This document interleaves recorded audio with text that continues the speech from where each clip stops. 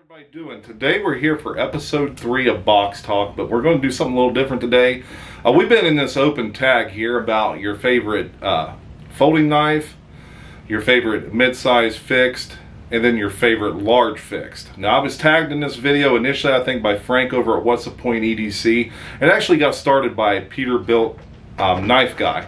So I think he had nominated Frank and tagged him in the video, then Frank had tagged me, and in the course of that time I've also been tagged by the Saw Grunt and the Singing Toad.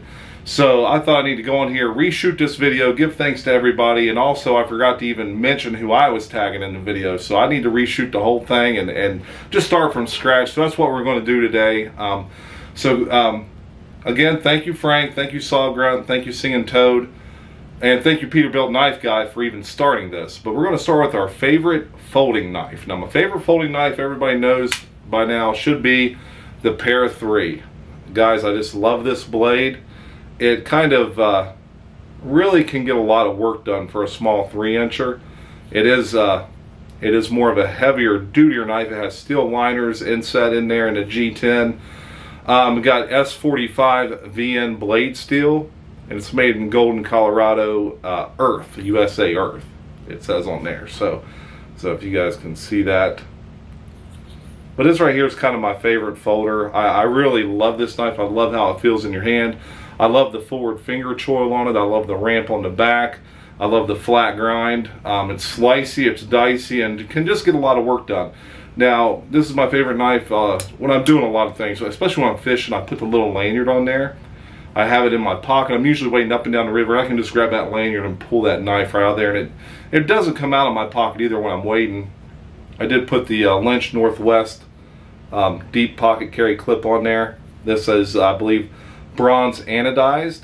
So if you're looking to get one of these, I believe that is the collar of that off of Lynch Northwest. And also, I think I bought the same one, the same style, and the same one also for my Crew Card Para 2. But this right here is my favorite folding knife. If I'm going anywhere and I need something reliable, something I can trust, this right here is usually what I have on me. Now, as far as my favorite mid-size fixed blade, everyone should know that what that is as well. It is the Bark River Gunny. This right here is my favorite knife. It is in the A2 blade steel. I don't know if you guys can see that or not. I don't know if how, oh there we go, the light's hitting it. So it's in the A2 blade steel. It does have a full flat grind. The knife came with a saber grind on it and a ramp on the back of it. I sent it in, I had the ramp removed, and I had the full height flat grind put on this blade. The reason being because I was butchering a lot of whitetail, and you know, we'll buy half a hog, and this thing just works perfect for that. And when, you know, especially with this flat grind on, I figure I need a knife that I can hold in my hand. It feels good. You know, getting around shoulder joints. You're just in there digging around, and you need something. You know, especially with a full tang construction. Got my Carta handle scales.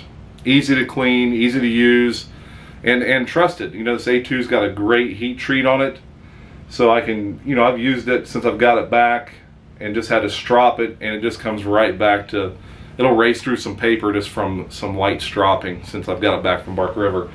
And if this one ever fails on me, I got an old trusty backup. I got another one right here. This is a Gunny, but it's in the 3V. Same knife. It does have red liners. I've never used this knife. It does have the saber grind on it. I did get it rampless. So yeah, I ordered this to match a Bravo one I have.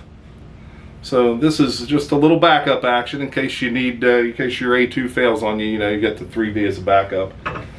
Now let's get on to our large fixed blade. Some we're going to use to chop. Some we're going to use to really take some stuff out. Now I don't have a large chopper knife, so I told Frank in his comments, I was like, you know, I don't have a large chopping knife, so I'm gonna think of something fun outside the box. And what I come up with, how many people have a hatchet? Well, I got one. I got plenty. If you guys ever see some videos on my workshop out in the garage, I do like to rehandle axes and kind of bring some old ones back to life. If you look at the patina on this, I bought this set at a flea market, and it looked like it had just been laying in some mud for probably a couple years. So I got it, cleaned it up. I really didn't file file the back of it or anything. I kind of liked how it looked. There was some mushrooming right here. I filed down a little bit, but honestly, you just need it cleaned up and a handle put on it. And I went to Rural King. I bought a handle, rehandled it, you know, put some bull linseed oil on it, and works good. So I can chop with this, Frank. It works really well, and I have plenty more out there. And you know, say you're needing to take down something that's yay big around. Say you got a car over a hill or something, and you need to winch that car back up, and you got maybe some smaller trees, saplings in the way. Get this, and if your chopping ain't working, you know, say your chopper breaks. You know, you break the handle off of your hatchet there, or axe, or whatever you're using. We'll just go with an old silky saw. So this is the Gom Boy. This is the 210. I love this thing. So between these two things right here, I cut big things all day long. So I do need to get me a large chopper. I enjoy watching the content of the guys that have the larger knives. I'm more of a traditional style knife guy. I wouldn't call myself really a you know, I collect knives, but I don't have a real big collection. But I just you know, I need to get me a big chopper knife, Frank, and Sog and Singing Toad and whoever else has tagged me in this. I'm sure there's others, but this is what I'm going with. This is my large chopper. Where's my A2? A2 gunny for my mid-size fixed, and then the pair of 3 and S45 VN steel for my folder. So between all this, I think we'll be fine wherever we're going. I think we'll be able to get out of a jam. So now I need to tag some people. First person, you guys know who I'm going to tag, is Boston Blade Reviews. He's my partner in crime for Happy Hour Live Chat. Second, I'm going to tag Doom Crew Outdoors. We've become very close. Probably talk to each other every day regarding knives and whatever we're kind of doing. And a third guy, I want to think outside the box and bring more people in who may not have as many. I don't have a lot of subs by no means, but there's a guy who I enjoy watching his content, Last Chance Knives. I really enjoy what he does. He fabricates his own knives out of 01 tool steel. You know, can fix traditional blades, off-centering, a little blade play. He can take care of that. I do know a little bit about him, so I'll just keep that. You know, he's communicated with me on email, and I'm really liking what he's doing. So, and he was on Tom Knife Delight's channel chat there, I think 2 weeks ago. So be sure you go watch that and check out his content.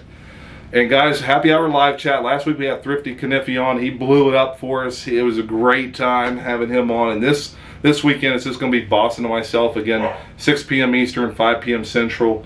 Be sure to set the notification bell and check that out. We're usually doing some type of giveaway or something on there. So, you know, I think we've done a giveaway since we've had Knife Delights on. So I always try to pick up something small to send out. So this video is going to come out tomorrow at Wednesday. And I've got my stickers coming in. Should be here tomorrow, so I'll get Benjamin's prize out to him. Benjamin Baker won on last weekend. I got his knife, and I want to throw some decals. I don't like sending stuff without decals, so I did order some 2 weeks ago, and they're supposed to be here tomorrow. So guys, hey, remember, subscribe to my channel. Don't forget, I've tagged Doom Crew, Boston Blade Reviews, Last Chance Knives. Let's see what you guys got and what you guys want to show everybody. I want to thank Frank. I want to thank Peterbilt Knife Guy for even getting us started. And Frank's channel name, What's the Point EDC. The Singing Toad, thank you for tagging me. The Saw Grunt, thank you for tagging me. I greatly appreciate it. So guys, like, subscribe, leave a comment. Stay sharp, stay strong. Check out Happy Hour Live Chat.